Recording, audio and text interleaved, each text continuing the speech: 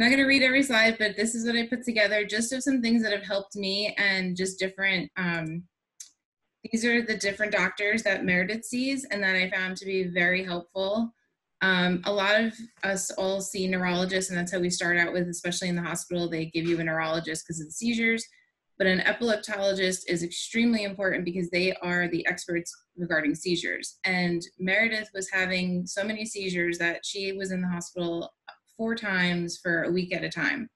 We started seeing an epileptologist. They got better seizure control, and they gave us a different emergency medicine that kept us out of the hospital. So I highly recommend seeing one. A physiatrist helps with all the rehabilitation and all the equipment. So I get a lot of questions from moms about needing equipment, and like their PT is telling them they can't get one. But if you see a physiatrist, they will tell you what you need and give you a prescription for it. I think everybody's seen a geneticist getting all of that done. A developmental pediatrician, usually they go up to 3 years old, and they're also helpful in regards to equipment and things that just your regular pediatrician won't do.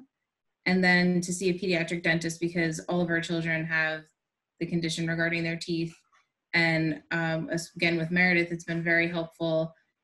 We see, instead of every 6 months where we all normally go to the dentist, she goes every 3 months, and they're trying to stay on top of keeping her enamel intact and then possibly putting special things on her teeth so to help them.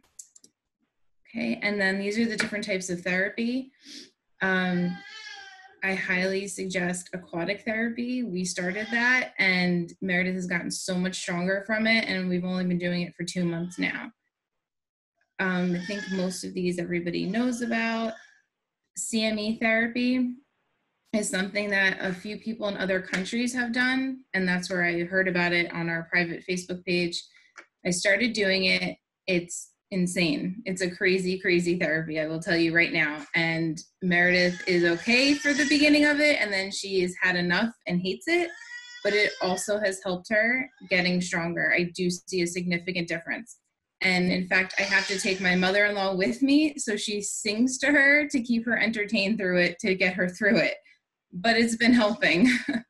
It really has helped her with her balance and just getting stronger. So those are the different type of therapies. And if you have any more questions, just ask me. These are different equipments that Meredith doesn't have all of these. I know that Kim's children do. Meredith has, we're working on getting an assistive technology device. I know Ellie got one. It's been great. I've heard from Erica. We did the PECS book and it was working for a while. It's the pictures. But now, because it's Velcroed, Meredith thinks it's a toy and it's just not working anymore. The bath chair has been so helpful because Meredith was just in the tub and a floppy mess, and it was scary and dangerous. So I got this bath chair. I was able to get it through my insurance. I can help anybody with that, and it's been really good. The seizure watch has been good, but it only does tonic-clonic seizures. It won't measure any other type of seizure, so you really have to be having those for it to work, but it does alert you to when the child is starting to have a seizure. Kim, I believe your children, or just Colton, has a tented bed, and that really helped. Yeah, we had a hard time shifting from crib to regular bed, and so I think that there are intermediary beds that might be helpful to our group, and maybe what we do, Nicole, is have like a follow-up conversation where we can go into more depth on all these items. Yes, and I have pictures too, but I know we didn't have time. That was more for the in-person thing. So I will get pictures of everything and share that with everybody. The Spio suit, I don't know if anybody else has it. We just got it, and it's like Spanx for babies. It's so tight. It's so terrible, but supposedly it's great. I'm not really sure.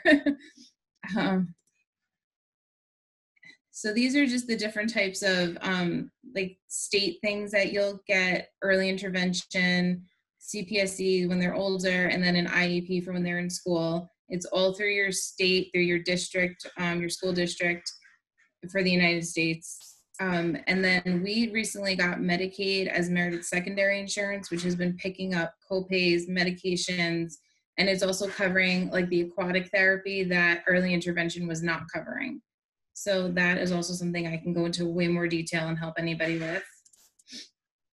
And these are just some life hacks. So I just wanted to show you guys real quick. I have this book that a nurse actually gave me in the NICU, and she told me to write down, and I do, you can see every seizure and what they look like, because when I go to the neurologist, they always ask me, and it's super helpful because there is no way I would ever remember every seizure and what each one looked like, how long it lasted, everything.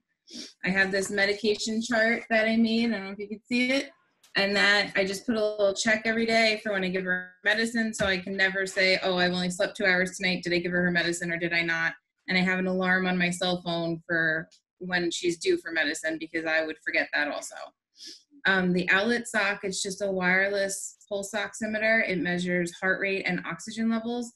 That has been super helpful for us, because when Meredith is sleeping and she has a seizure, she loses oxygen. So the alarm would go off and it would alert me to her having the seizure, because otherwise I may have slept through it. And I also got the video camera, so when she's taking a nap, I can see her.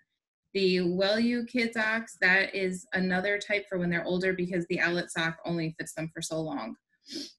These are the emergency medicines. The Nasolam, it's a nose spray now, which is so much better than the Diastat that's rectal, because it's so hard, as all of you know, to do a rectal medication when they're having a seizure.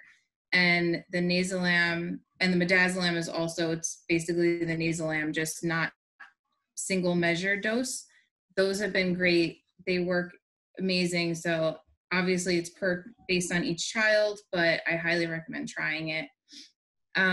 Syringes is just basically, I was going to have a whole thing about whether or not you guys like reusable versus single use and how you're working with that, but that's also something that could be covered by insurance.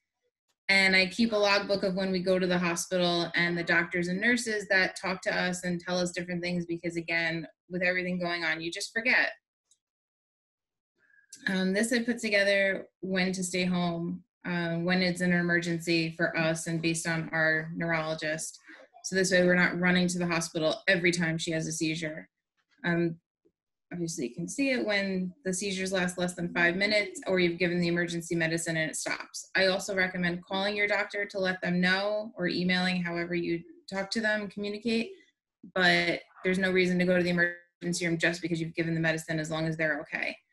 If your child's seizures are not stopping after 5 minutes or after 2 doses of the emergency medicine, the seizures are clustering, they're not responsive, they don't go back to themselves. Going to sleep is fine. Meredith sometimes sleeps for 2 to 3 hours after, but when she wakes up, yes, she's floppy and she's cranky, but she's herself. And these are some things for traveling that we've done. Definitely make sure you have enough medicine, especially in case you get stuck, flight delay, being quarantined to your house. I had to make sure we had enough medicine. I also have a letter from our neurologist that states what she has and then what medicines work, because when we go to the hospital, they automatically want to give her Ativan, and Ativan does nothing. So her neurologist wrote down exactly what to give her IV, and this way, when wherever we are, if we're not in our normal hospital, they can just give it to her. And just to chime in, that's going to be specific to each kid. Like Ativan works great for my kids. So yeah, definitely. We're not here to give like medical advice specific to your child in this, but just figuring out what works for your child and having recommendations on some of the things that I think are sort of unique to our group of kids, as opposed to just more traditional epilepsy. And that's exactly why, because Ativan usually stops seizures. So that's always their go-to for her. But for Meredith, it doesn't work. So that's why we have the letter. Bring several doses of your emergency medicine. I always bring the outlet wherever I go. If you have an assistive tech device of any type, something comforting from home, especially because most of these kids are nonverbal, so you want them to have fun. I bring the chart and the seizure book. I always stay within 15 minutes of a 24-hour hospital, because you never know, and the worst thing possible is to be somewhere you don't know where you are and then not know where the hospital is or how long it's going to take you to get there, and then your child is seizing for 30 minutes or something longer. It's just not a good feeling. And just try to have fun. don't worry about missing therapy. You definitely can make all that up. These are websites, links to just all of the equipment and things that I put together. And then I just wanted to know from everyone else what the issues are. We can have that conversation at a later time, or people can email us. And Kim, you wanted to talk a little bit about the ICD-10 codes to help people get different things. Yeah, maybe we can push that just so that we make sure that we kind of cover everything. Why don't we, at the very end of this call, we'll open it up to questions and answers, and I'm happy to stay as long as people want, and maybe we can cover some of these questions then. But I think having a follow-up where we really go into more depth and most importantly, learn from you guys about what's working for you. You know, Nicole and I have talked about what seems to be working for our families, but we'd like to start a list of items that just are useful so that when families are diagnosed, they have a list to go to of things that they might want to try, so that we can kind of shorten that, you know, throwing darts at a dartboard or whatever for some families in terms of figuring out how you deal on a day-to-day basis with some of the symptoms of the disease. And I think it'd be helpful if we can put on the website a family section where we can add those websites and different doctor lists and equipments and stuff. This way everybody can just see it when they want. And I'll send out a group email when I get those up on the website. And then if you guys could just, you know, email us or post in the Facebook group about things that are useful to you, we'll continue to add to the list on the website as well. Perfect. Well, thank you, everybody. That's the end of my presentation. If this is my email, phone number, or Facebook, message me if you have any questions or need any help with anything. Thank you.